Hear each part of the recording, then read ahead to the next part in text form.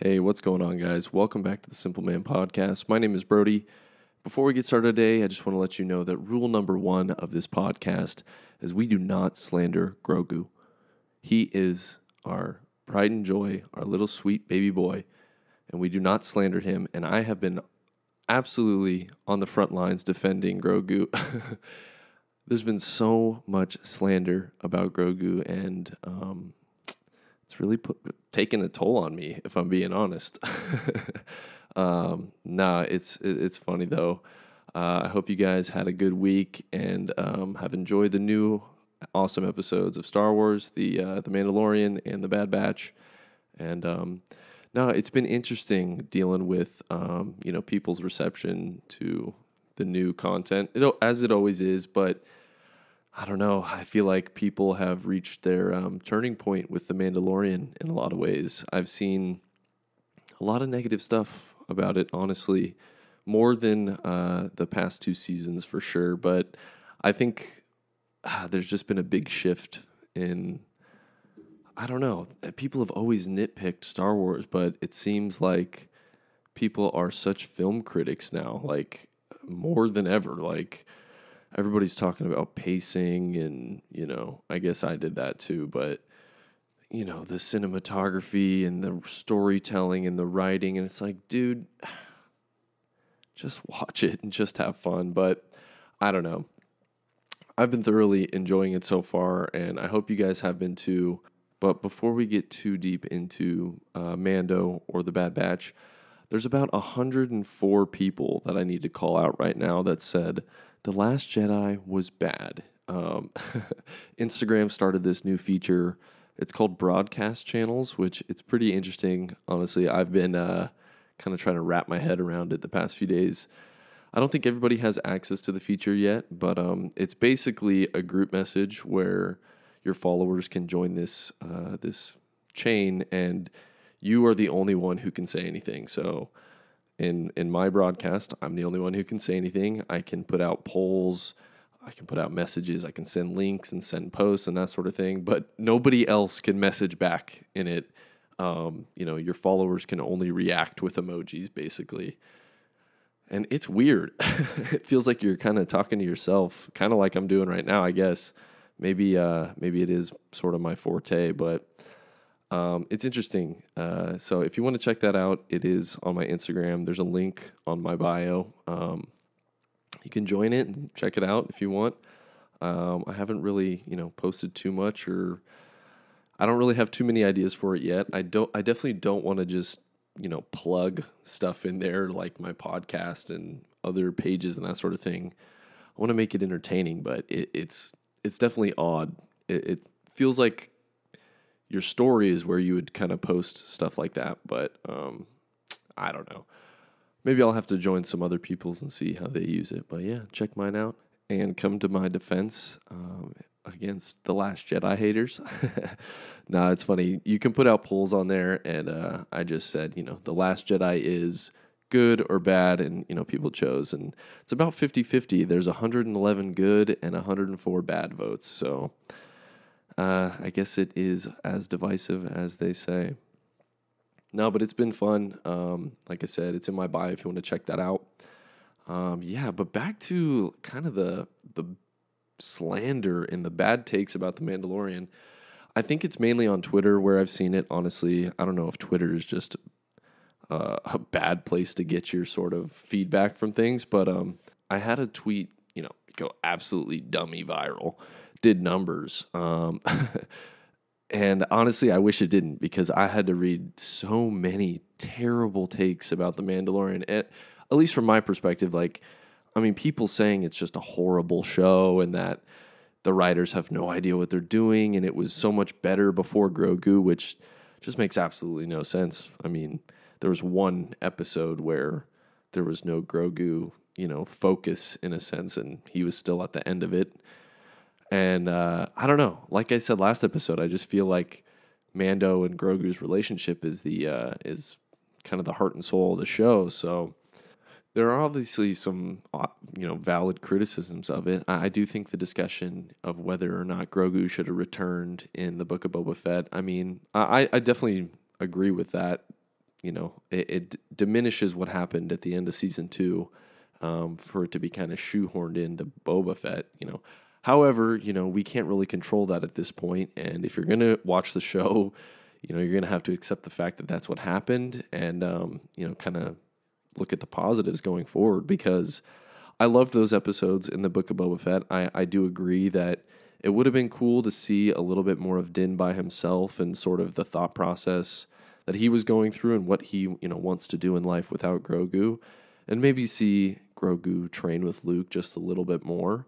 But I think those episodes in Boba serve their purpose, and I love seeing Mando and Grogu together, so I'm not going to complain about that. And I think that's people's main criticism of it so far, which, is valid, but then there's also a lot of just, I can't get behind the fact that the show is horrible and it's the worst thing that Star Wars has done. And that's what I'm seeing people say. And, whether it's trolls or people are being serious, when you're getting that feedback, it's just kind of, it's tough to kind of just gloss over that. And honestly, I got the tweet that I'm specifically talking about had like over 1 million views and hundreds and hundreds of replies. And it was basically asking, what's your hot take about The Mandalorian? And so many people's hot take apparently is that it's garbage, which, again, I can't get behind that, because let's just talk about episode 2, baby. Oh, man, we had freaking Bo-Katan, we had Mando,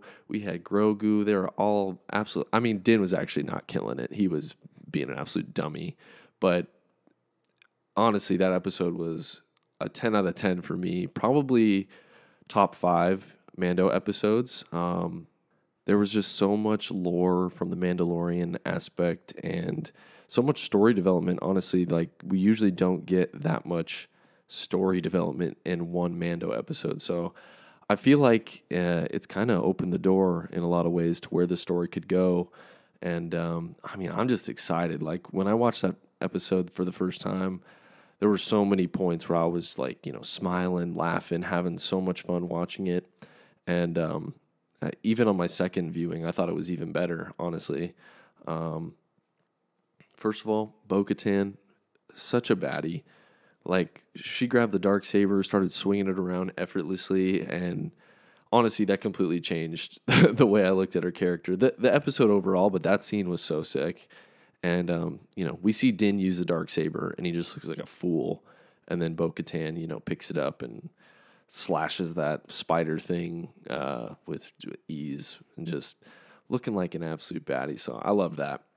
And, we see Din, he gets himself into some trouble. I mean, this man is not very good at, he must be only good at bounty hunting when he's just going after one dude, because without Grogu or without Bo-Katan, I mean, that dude'd be dead by now for sure. But obviously, he's still awesome. I mean, I just love seeing him in his starfighter.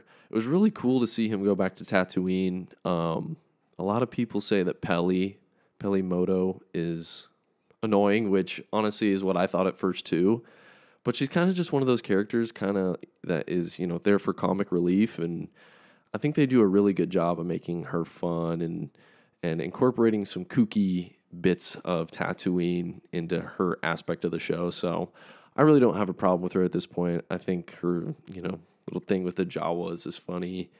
And who doesn't love R5 as well? I mean, so cool that we're getting to see that droid mixed in with Mando and Grogu when he's one of the first droids that we ever see in Star Wars in A New Hope, and is almost the R2-D2 of the saga when, Owen Lars picks R5 instead of R2. But pretty cool to see, the legend of R5 to come back around. And the little man Grogu in this episode, I mean, come on, man. He was so cute. And I mean, we finally actually got to see him go off on his own and do something. He goes and fetches Bo-Katan so that she can help Din. And I thought that was so adorable. I mean, he's like off on his own, scooting his little pram around, hops into the spaceship by himself and flies off. When he points the little screen to R5, my heart melted. That's been stuck in my head all week. But I don't know. I do see people's, like, if you don't like the cutesy stuff in Star Wars, which Apparently, I do. I've got a. I'm a sucker for it now. I can get why Grogu is somewhat annoying or cringe to you, but I don't know. He's little Yoda, and like we've never seen anything like that in Star Wars, and for him to we're literally seeing him grow and these little. It's literally like watching a baby, form their first steps and their first words and that sort of thing. Like I just think that is so cool and something that we may never see in Star Wars. And honestly, we don't see anything like that across shows in general. Like just this dynamic of some badass warrior and a little baby together. You just don't see that. I mean, I probably sound like a broken record at this point about Grogu, but I just love the little guy, and I'm gonna fight anybody who wants to bring him down. That's all I gotta say. I'm curious to know what you guys thought about the spider droid thing. I have some theories on that guy. What is he doing there? Why is it, destroying anybody that comes around? It's obviously like collecting like Mandalorian remains or maybe Mandos that have returned to try and see if Mandalore is still habitable and then that thing kills him.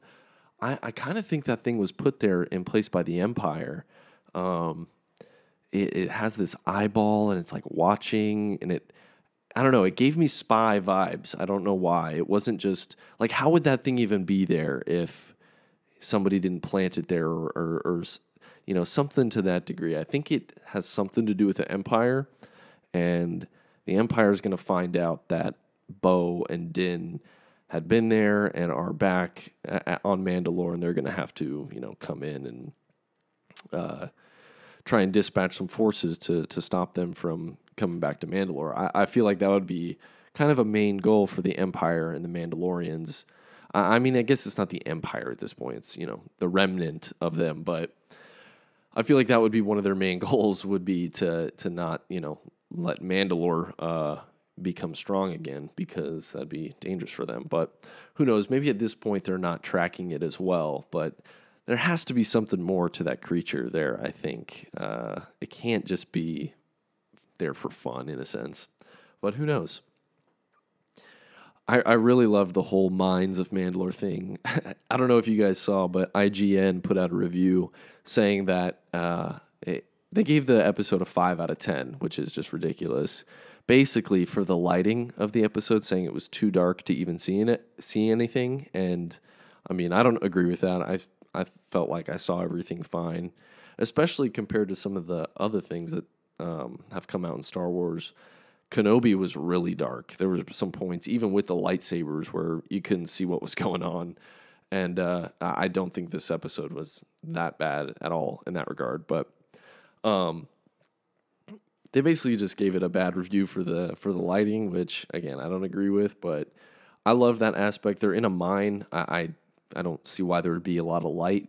We got to see the ruins of the Civic Center, and that was awesome. I mean, to see that in Clone Wars, thriving and full of people, and then to see the ruins of it, I mean, that's pretty heavy stuff. And it's kind of one of those things when you think about people in the order that they watch Star Wars and they're introduced to Star Wars. If somebody's watching The Mandalorian as sort of their starting point for Star Wars, if they go back and watch the Clone Wars, it's going to be cool for them to see, when it was thriving, that sort of thing. And I just love that aspect of Star Wars and the way the story can unfold for new fans. But I mean, I don't want to rush into it, but holy crap, we saw the Mythosaur.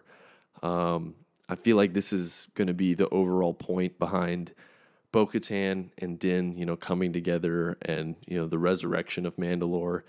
They've basically been saying that, if you can control the Mythosaur, you can bring back Mandalore. So I feel like Din will be the one to kind of rein in the Mythosaur, or honestly, even Grogu will be a big part of that. We've seen his like affinity for creatures, and that thing is absolutely massive. So I really don't see how Din can do it by himself. But I think Bo-Katan, well, she'll get her Darksaber back. I think they've made it evident that she kind of deserves it. Just in a one quick episode, I mean, Din has had some training at this point with it from the armorer, and he just still doesn't know how to use it. So I feel like Bo is deserving of it, and I feel like there's kind of a co leadership thing that's going to be going on if, she has the dark saber and then Din tames the mythosaur. Those are the two tools you need to, bring back Mandalore. So that's where I sort of see this season going is, how can they reform Mandalore and how can they get all the people, all the Mandalorians back on the same page, to have a thriving civilization. And I'm trying to figure out where the hiccups could be in that. How does the Imperial Remnant come into that? Where does Moff Gideon play? It should be interesting.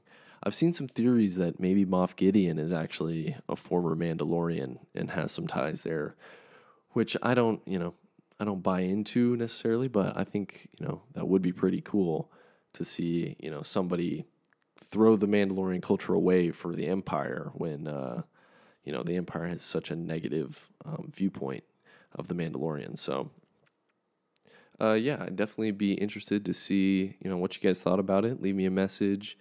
Hit me up in the DMs. That's where it goes down. Where we absolutely slander Grogu in the DMs. No, yeah, man, I'm living right now. I feel like I'm just having a great time with Star Wars again. And honestly, I called the last episode Andor Slander, but Andor Slander. But I love Andor, and I thought it was a great show. It's just, again, like I said last time, it's not my favorite flavor of Star Wars, but that doesn't mean I didn't absolutely enjoy it.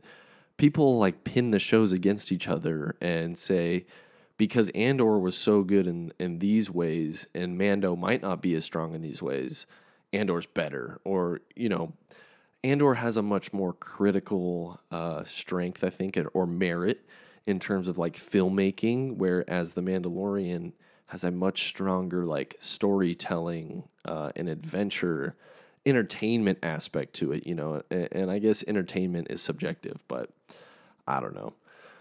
I don't want to get too far into that because I could go all day on that, but Andor good, Mando good, right? Also, Bad Batch good because if you've been keeping up with the Bad Batch, if you haven't, first of all, you're missing out because the show's awesome. Last time I said it was doing its job, but honestly, this episode was absolutely killer, and honestly, some of the heaviest stuff we've had to see in terms of the Imperial reign and the effects that it has on individuals. Because we see Crosshair, and he's still working for the Empire, obviously, but we see some heavy stuff going on and some evilness coming out of the Empire, which is awesome. I don't want to go too far into the Bad Batch because I'd like to promote people to watch that a little bit more than to hear my review of it. But honestly, for an animated, I call it a kid show because it is, I feel like, at the heart. I mean, there is some deep, deep stuff. And if you are a Star Wars fan and you love the Empire and the Rebels and, the clones, we're seeing an amazing story go down and seeing that transition of the clones to the Empire. So, honestly, I give both of these episodes this week a 10 out of 10 because they were both fantastic. But yeah, like I said, I'm living. I hope you guys are too, and I hope you're enjoying. We've got a lot of stuff coming up this year, and it's exciting. It can be overwhelming, but I feel like after Mando and Bad Batch, there's definitely going to be a solid break for us in terms of a new big project coming out. Ahsoka is set to release in the fall.